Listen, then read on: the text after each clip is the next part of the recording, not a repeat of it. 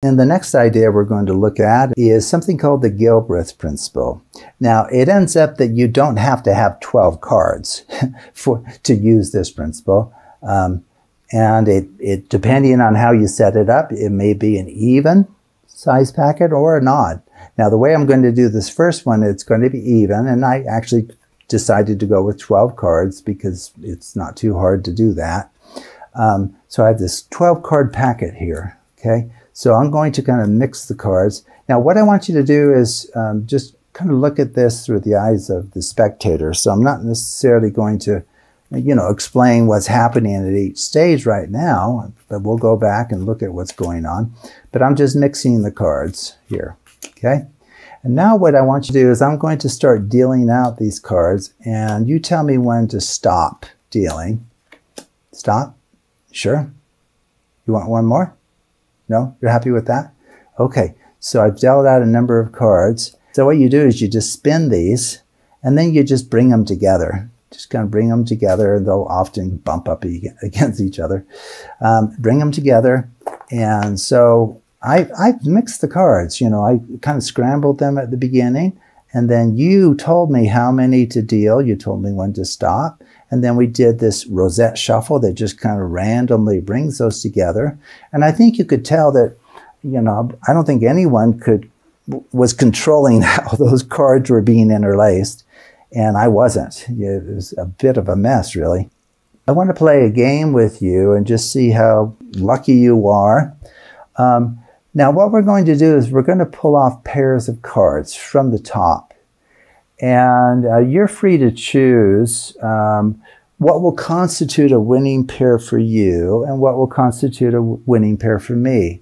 So, for example, we could say you win the pair if they're opposite colors, and I win the pair if they're the same color, or vice versa, okay? So if you were here, I'd have you choose which one you wanted. Since you're not, we'll just say you win if they're of opposite color, and I win if the two cards are the same color, okay? So let's just see how that game would play out for the two of us, and assume that you chose cards of opposite color. Was that a good choice? Okay, so I'm just pushing off two cards. Ooh, okay, that's a winning pair for you. So you have one win so far. Okay, what about the next pair? You got two wins. Okay, what about the next pair? No way, you got three. Okay, right now, you've won half of the pairs that are possible. Okay, I have 1-0. Let's try this one. I mean, surely we're going to get matching colors at some point. You win the fourth pair. Okay, I was going to say my luck has got to change here. You win that one, and I think by elimination, you must,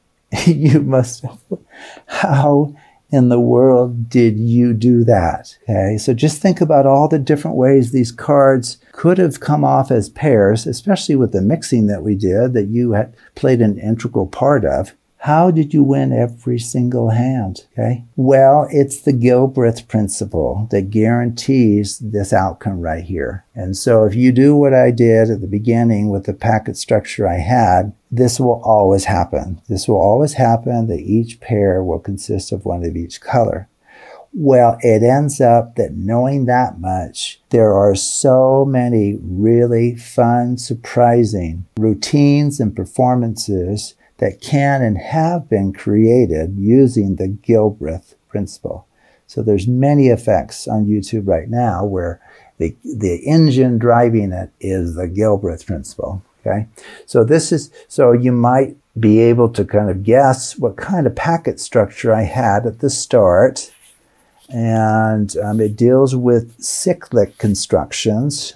Now, of course, I have a little hint over here. Please don't ask me why I chose red for black and blue for a red. But so this is supposed to be red, black, red, black. So what I started with actually was something like this, an alternating packet of red and black. So that's what I began with. But what about the mixing I did at the beginning? How could I do that mixing and not like destroy this alternating structure. Well, I did a Charlier shuffle, right? And if you've been watching the other videos in the boot camp series, you know that each of these is equivalent to an ordinary just cutting somewhere, cutting of the cards. Well, it ends up that cutting the cards will not harm an alternating structure like this. It will still be alternating. Now, it's true that maybe the top card will be black and then the next one red versus red-black, but it still alternates in color. That's the key, okay? So that Charlier shuffle was just to give the impression that the cards are being mixed, which they are, but it's not harming the structure that we want. And then, if you remember what I did was, I started to deal them out. This is a key step. If you don't do this kind of step, it won't work. The Gilbreath principle will not apply. So what I did is something called reverse counting, right? Let me just kind of point that out really fast. So as you deal out cards, it reverses the order of the cards. So this was the top, right? Top. This was second from the top. Now it's going to be second from the bottom and so forth. It's reversing the order of those cards. And that's needed for the Gilbreath principle to actually work. And so it doesn't matter how many cards you reverse count. That's incredibly surprising, but it's true. So I could have done 4, 5, 6, 7, none of them, one of them, that kind of thing. And then at this point, the key mixing is anything that's equivalent to a riffle shuffle. Okay, so a riffle shuffle, as I mentioned, is where you have a packet of cards, you kind of break them in half a little bit, and then you do this sort of action. Sometimes people will bridge them. That's a riffle shuffle. Well, it ends up that there's a number of ways of accomplishing that same outcome as far as being equivalent to a riffle shuffle. So what I did was something called a rosette shuffle. I went through and did this, and it will actually do the same thing as a riffle shuffle. The thing to focus on is the riffle shuffle for the packet on the left and on the right. You know, when I break that up, so just kind of watch this for a second. So when I do this, the cards on the right, their relative order will not be disturbed. Like this card on top will always be above these other cards below. The same thing here. Now, it's true they're going to be interlaced, but the cards on the right will never switch places with cards on the right, and cards on the left will never switch places with cards on the left. Well, that's what's happening with this rosette shuffle, right? I just spin them, and I'm maintaining the relative order of the cards in that half, or that portion, and maintaining the relative order of the cards in this portion. And so now you just bring them together, and so it really will be like like letting them fall left, right, in some random fashion. So that actually is equivalent to a riffle shuffle, which is what we need for the Gilbreath principle to apply. Okay, so those are the kind of procedural steps you have to go through. And then I have a few, and then why don't we go ahead and show you that the conclusion happens. So we should have one of each color, okay, in those pairs.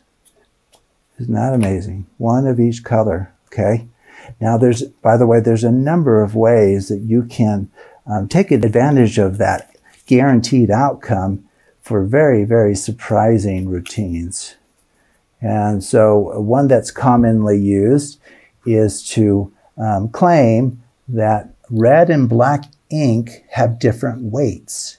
If you actually look at what goes into each of those, quote, colors, they weigh different amounts.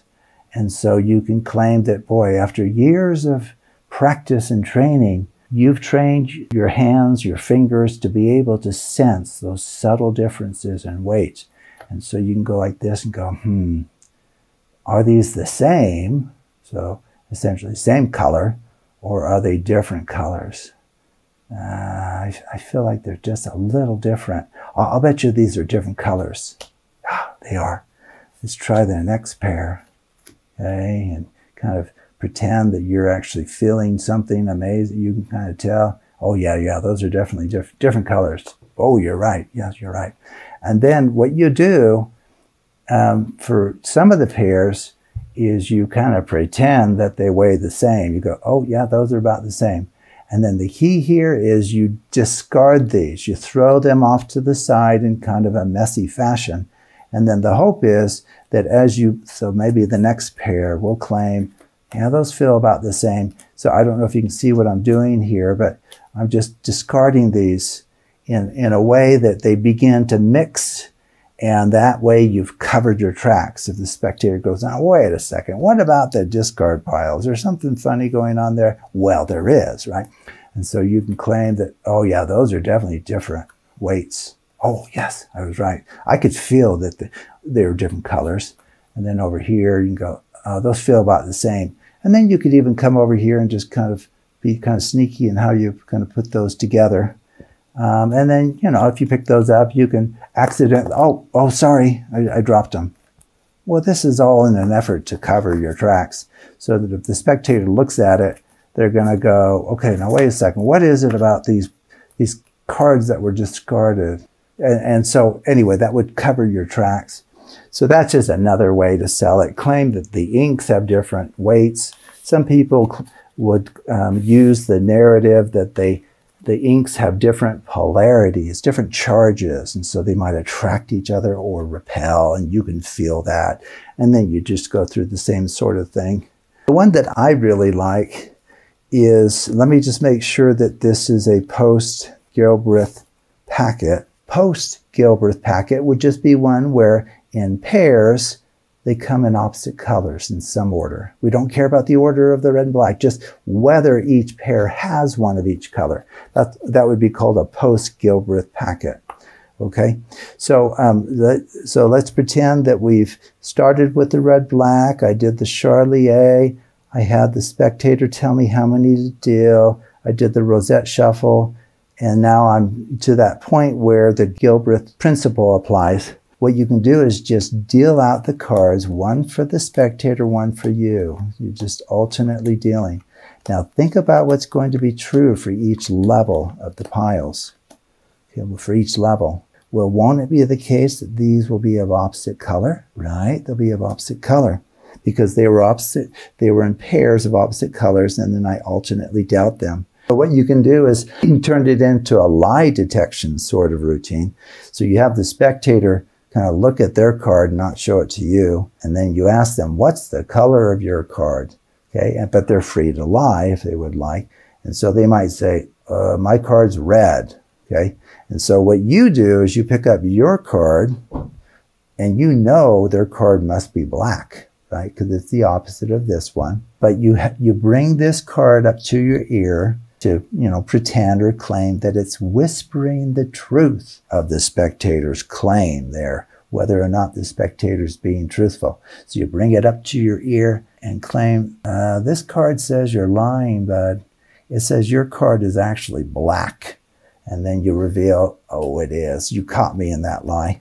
And so you can do this as many times as you like, actually, right? Because this card and this card will always be of opposite color. Okay, so you'll always know what color their card is. And then you can do it for pairs, right? You can have them pick up two of them, and you pick up two. Okay, so what do you know for sure? You know that this top card is the opposite of that one there. This card is the opposite of that one there. So once you look at your cards, you'll know that they must have a red and a black card, or if you want to put it in order, a black and a red, right? A black and a red. Okay, so you might ask them, okay, well, how many red cards do you have? And they'll look at them and say, I don't have any red cards. And because you have these and you're looking at them, they have one of each. And so you say, that's not true. You do not have two red cards. You have one of each. Okay. And then they might decide to get sneakier. Maybe we'll even do three. Let's go ahead and do three. Okay. And then you pick up those cards and you ask them, okay, how many red cards and how many black cards do you have? Okay. So as you look at yours and bring them to your ear, you know what they have, because for each red card, they have a black.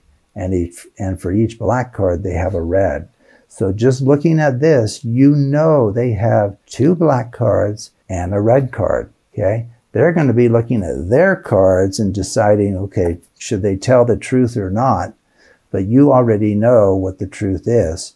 And so if they say anything that deviates from the fact that they have 1 red and 2 black, you can tell them that they're not only lying, but you can tell them what the actual colors of the cards are as far as the number of red versus the number of black. Okay, so anyway, that's called like kind of a lie detection routine or motif there. So there's many, many ways to take advantage of this powerful principle, and there's many card effects on YouTube where the engine driving the effect is actually the Gilbreath principle, which is purely a mathematical principle.